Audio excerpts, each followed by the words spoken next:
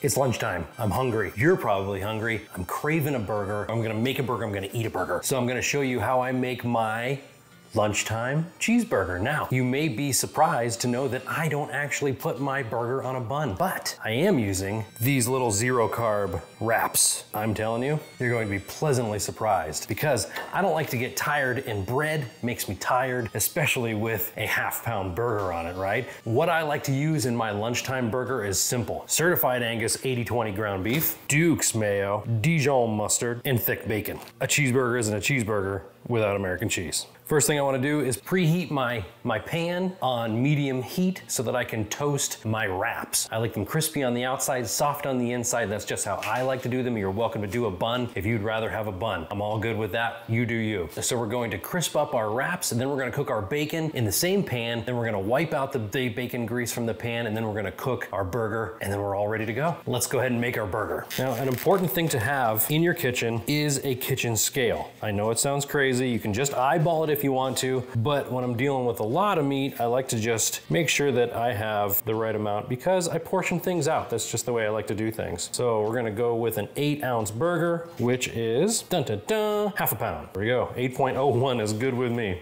Now, if you don't have a burger press, don't worry. You can definitely make your burger by hand. It's not hard to do. What I like to do is form a nice tight burger ball, high and tight, right? Smash it in your hands. I'm looking at my camera monitor so that I can make sure everything stays in focus for y'all. Smash it in your hands again, and when you get little breaks in it, just form it back together. No big deal. So smash it again, and what I'm looking for is about a 1/2 inch to 3/4 of an inch of a patty. And when you're dealing with a half-pound burger, a 1/2 inch to 3/4 inch is great. You're gonna get a great sear on both sides, and you're gonna get an even cook throughout. And that is what we're looking at right there. That is a patty formed by hand. Nice and easy, nice and easy. Now say you're using a burger press. This is the one that I like to use. It's cheap, it's easy to use. You can rip out burgers real easily. Plop it in there. I'll link to it in the description if you guys want to pick one up for yourselves, and just smashy. And I'll tell you why I like this burger press so much. And then just take it right out. And there we go, a perfectly formed burger. It's got this ever important divot in the middle and the lines in it. And what that does, it keeps the burger from puffing up in the middle. And now you can obviously do that with your hands too if you want to make a hand press burger. Just take your little meaty thumb and push in the center of it to create that divot yourself. Easily done yourself. Now we got to get cooking. We're gonna start with avocado oil. You know your oil's ready when it starts to shimmer and it just slides throughout the pan like water. Carefully put your tortillas in the oil and just let them fry up. Now I only do it on one side. Why? Because I like the texture difference from the crunchy outside to the soft inside. This is a hexclad pan. These are metal utensil safe. I've had them for years and we're already crisping up. They like to puff in the middle, so you want to lift them and press them down. Take the plate that you're going to eat your burger off of so you're not creating a ton of dirty dishes, and put your wraps right on there just so that the oil dries up. And we're also going to take our bacon and lay it on this side of the paper towel so that soaks up all the bacon grease. That's the level of crispiness that we're looking for. Now, before you throw your bacon in here, go ahead and dump out this oil. We don't need it anymore. You can wipe it out with a paper towel if you like, or you can just set it aside and then just toss later. I just combine the bacon grease in whatever unused oil. So be careful when you lay your bacon in. You're welcome to add as much bacon as you want. I'm just doing one piece because, like I said, I have the rest of the workday to go through and Daddy don't want to fall asleep at his desk. Okay, now I flip multiple times and I continuously move my bacon around in the pan just so that we get an even cook and we don't get a burnt center and a raw outside. That's kind of a pain. Now you could always bake it too, but that's another dish and another step, and it's lunchtime and I want quick. So I'm using the same pan for everything. And you can tell we're starting to get a nice golden brown right throughout. All right, we're almost there.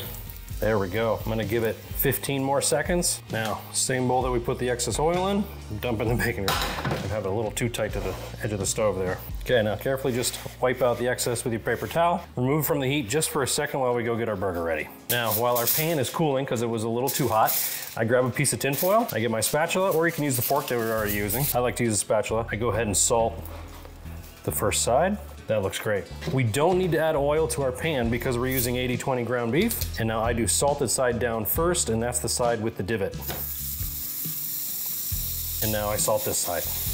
Now you could absolutely use cast iron for this, but this pan is dishwasher safe, so I can just throw this right into my dishwasher and just walk out the dough and eat. After it sears for about 30 seconds, lay your piece of tin foil loosely over the burger because we want to develop a crust underneath, but kind of add a little bit of steam element as well. While our burger's cooking, I'm gonna add my mayo. I like to put my condiments on the bottom side of this burger, and then I put the bacon right on the condiments so the bacon sticks and won't slide out when I bite it. And my Dijon adds a little bit of tang to go along with the savoriness of the mayonnaise. I break my bacon in two, and then I just place the bacon. Like I said, if you want more bacon, feel free to add more bacon.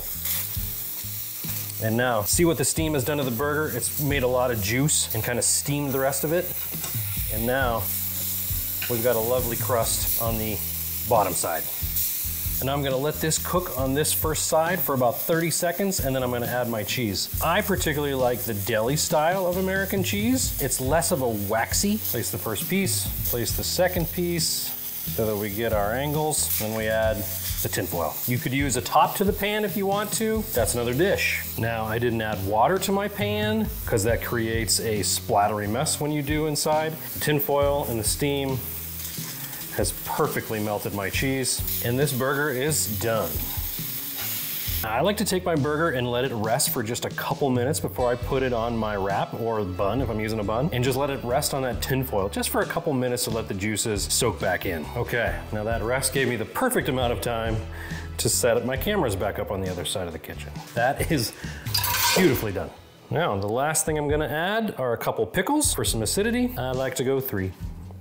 And there we go. There's my lunchtime burger. Should I slice it open for you? Beautifully done, so juicy. Perfect crust on each side of the burger. Let's take a bite. Oh man, it's so juicy. Oh my goodness. That layer of crust adds the perfect amount of crunch and flavor. You gotta take a bite of this. Oh man, that is so hard to beat. You get a good burger at a restaurant, I'm not saying you can't, but baking this burger for the price that it costs and have this much flavor in it and be so simple. There's gloriousness in the simplicity of life, and a great cheeseburger is the embodiment of that great simplicity. So I hope you've enjoyed my lunchtime cheeseburger. As always, I appreciate you. I'll see you next time. All right, I'm gonna go to my desk and edit this video while I eat this cheeseburger.